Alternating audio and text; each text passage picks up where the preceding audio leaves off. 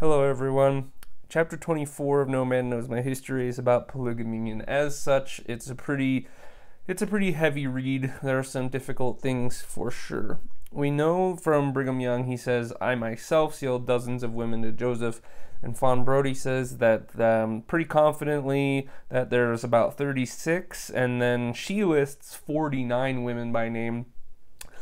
So 36, she feels really confident about, and then the rest she names as people that were very likely married to Joseph, if for no other reason than to seal their family dynastically to Smith. There was a belief in Nauvoo at the time that if you could get sealed to Joseph, then your family would, it's kind of like a second anointing, if you know what that is, where these people are basically guaranteed. If you're sealed to Joseph, then you are in good shape in the afterlife. And so there are people who believe that there were women and families sealed to Joseph for no other purpose than for that reason. So no sex involved.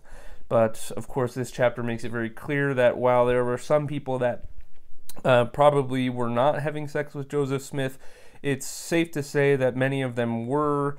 Some of them we have absolute confirmation that they were, and the rest we have speculation that they were. It's kind of a mess, to the point where the Reformed Church of the church that split off when Brigham Young became president, and the people who did not accept that and ended up following this actual posterity of Joseph Smith himself as the leaders of the church. That sect of Mormonism, I think to this day, well, maybe recently, I'm not sure, but up until very recently, if not to present day, they have continued to deny and provide apologetics for Joseph Smith not having practiced polygamy, as this chapter lays out pretty abundantly.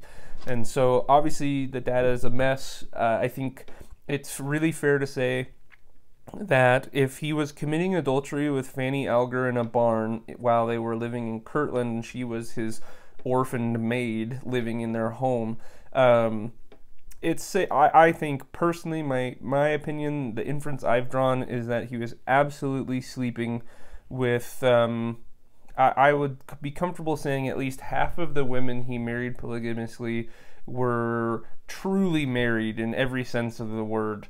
And then I'm willing to accept that there were exceptions who were married to him really only in name only, and didn't actually practice any of the sex or housework or anything else you would associate with being a spouse. He married 5 pairs of sisters. That's insane. Can you imagine?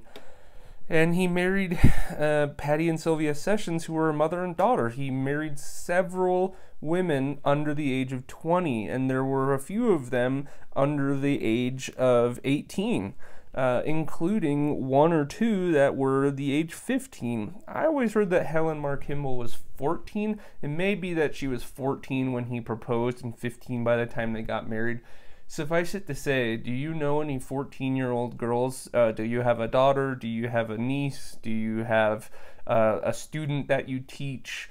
If you know anyone, male or female or otherwise, that is 14 years old, that is an insanely young age to be married. There's many apologetics that are put forth to explain away and make it seem like that wasn't such a big deal in Joseph Smith's time. And while it is true that there were more people under the age of 18 that got married in the 19th century, it almost is 100% of those couples were people who were the same age. So like a 16-year-old marrying a 15-year-old wouldn't have been as abnormal because people died younger, etc., etc. But a 40-year-old man, 38-year-old man marrying a 14-year-old has never in the Western world in the last few centuries been considered normal or acceptable, considering the other fact that there are dozens of other women with their own unique and tragic stories of being drawn into polygamy. So he marries 4 young girls living with them. So many of these people that Joseph married were living or either in the quarters of Joseph Smith the mansion home or like close by. These people are not like just random citizens of Nauvoo. He was marrying vulnerable people within his circle of influence. And of course, if you're the prophet of God, then that puts pretty much everyone within your influence. You can get people to do extraordinary things by convincing them that God is the one behind all of the decision making. So Emma gives her reluctant acceptance for Joseph to marry Emily and Eliza Partridge, these sisters, and then the Sarah and Maria Lawrence, another pair of sisters who, again, I believe are younger than 20 years old at the time, or in their early 20s maybe.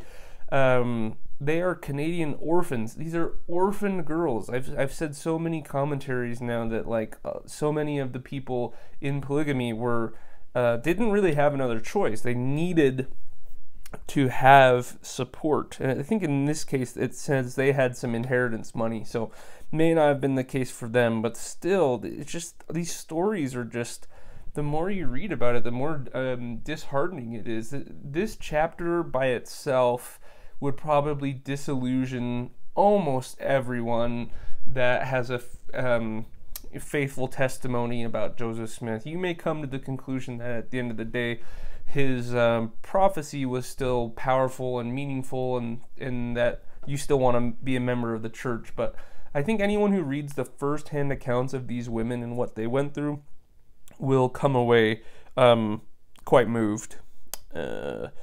Doctrine and Covenants, section 132, of course, it's just crazy. The penalty for Emma's disobedience is put forth by God himself. But if she will not abide this commandment, she shall be destroyed. For I am the Lord thy God, and will destroy her if she abide not in my law. There's this huge binary that is talked about a lot in the Book of Mormon, in the narrative of First Nephi, where the prophet Nephi and their family are trying to escape Jerusalem. One of the themes is that Nephi is better than his brothers Laman and Lemuel because he follows the commandments. He's obedient, and his brothers are not obedient, and therefore they're going to be cursed. And so you see that pattern a lot in Mormon theology, and it's pretty clear. It's pretty clearly spelled out here as well on D&C 132. Emma, you can accept Joseph having as many wives as he wants and taking as many virgins under his wing as he wants. You can accept that, and I will bless him and you 100-fold in this world and in the world of the next. But if you don't let Joseph do literally whatever he wants, despite the fact that it is absolutely actively breaking your heart in pieces, then I will destroy you. I am inclined to think that the better argument in terms of debating active believing Mormons is to stop trying to prove that God doesn't exist. I think a better argument is to just concede that, at least for the sake of debate, God exists. But why would you want to worship a God? Like, what purpose would it bring to your life to worship a God that is so vindictive and so awful in so many ways, to provide this sort of mafia boss an offer you can't refuse? It says that people were quick to say that Emma was given the opportunity to use her agency to consent to this law of polygamy, and that it is spelled out in D&C 132 that a man cannot take other virgins as his wife unless the first wife gives prior consent. But again, it's the same thing. But if she doesn't consent, then they're screwed. So you can't have active consent. If the consequence of you saying no to a offer is a supreme punishment, then you do not have the opportunity to give your full enthusiastic consent.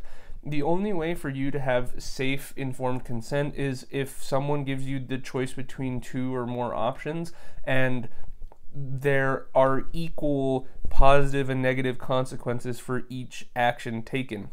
If only one of the options you're given when you're given the choice between multiple options, if only one of those options is positive, then you're going to choose that option, and it's not fair. It's really disgusting. I I think it is incredible, as it says, incredible as it may seem, the bulk of the Mormon colony, which now numbered more than 15,000 in and about the city, knew little or nothing of polygamy. In particular, the English converts, now numbering over 4,000 in Nauvoo, were kept in ignorance. We are talking about thousands of people that have emigrated across the entire Atlantic Ocean to come to Nauvoo, and the people in England did figure out, if I remember correctly, there were people begging people not to join the church, saying these are polygamists. These men will take your daughters and put them into polygamy, and they saw it for what it was, and they still were able to convert thousands of people, many of them young, impoverished women, to come to Nauvoo. And it is staggering that they were able to keep this such a secret. It makes you wonder how many other secrets in our society are being held, probably more than we care to admit. Of course, there are people like Edward Snowden and Julian Assange who are in prison, or who would be in prison, but are fugitives from the United States government for telling the world about the lies that we've been told about our government and things like that. And so it's really astonishing to see that there are thousands of people in Nauvoo when all of this is going down. John C. Bennett launches his expose against the church, and it's still not enough to convince like the entire sentiment of the church to turn against Joseph Smith. Just really, the amount of information control that must have been present is really staggering. Joseph pulls there is never but one on earth at a time whom the power and keys are conferred. He uses that all the time. Mostly he's used it to stifle other revelations. So he comes back from Canada, and there's the woman that has her own seer stone, and she's pronouncing her own prophecies, and then he says, nope, only one prophet at a time. God called me, you're a false prophet.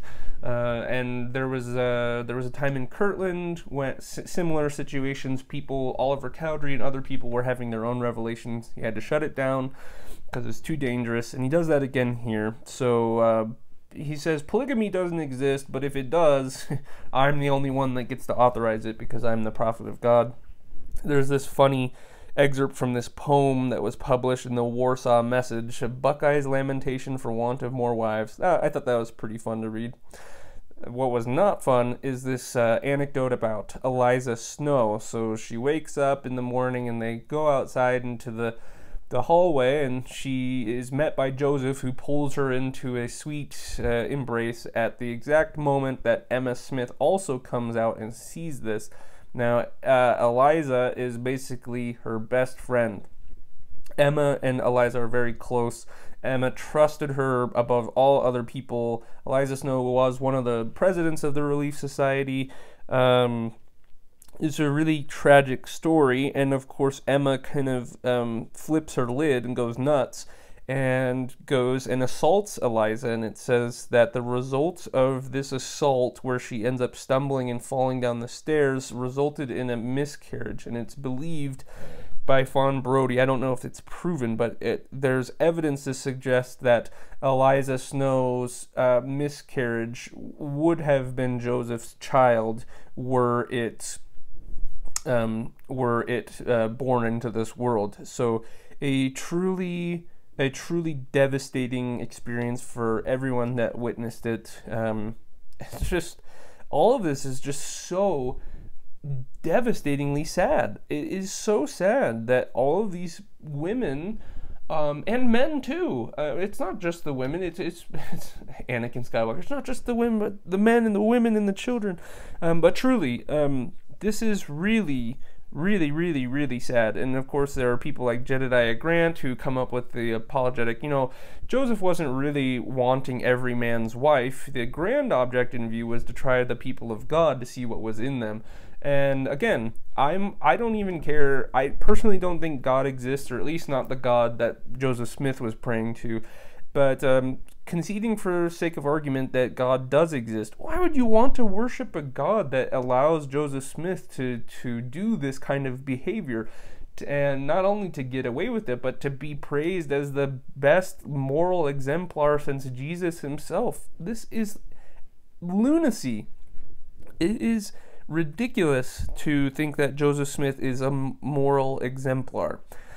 And these stories just make you more angry the more you read about it. And this is absolutely just the tip of the iceberg. I think the book that most people recommend is a book called In Sacred Loneliness, and that is a book that I'll recommend, and that talks about a much wider scope of the tragedy of polygamy as it existed in Nauvoo, before Nauvoo, and then as it carried on to the Salt Lake period under Brigham Young, because polygamy expanded, and many of the more horrific anecdotes of polygamy exist after this book. They aren't even covered in this book, but what is covered in this book is enough on its own to convince most readers that this was a really seriously tragic event and series of events that took place in this part of Mormon history.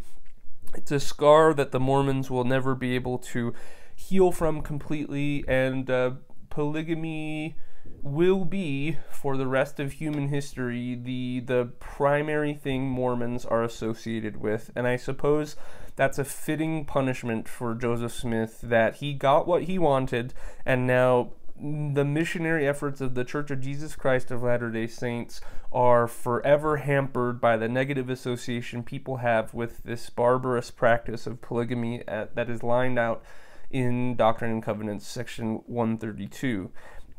Fawn Brodie finishes the chapter by saying, "It may be that evidence of other children born to Joseph lies buried among the manuscripts in the church library in Salt Lake City."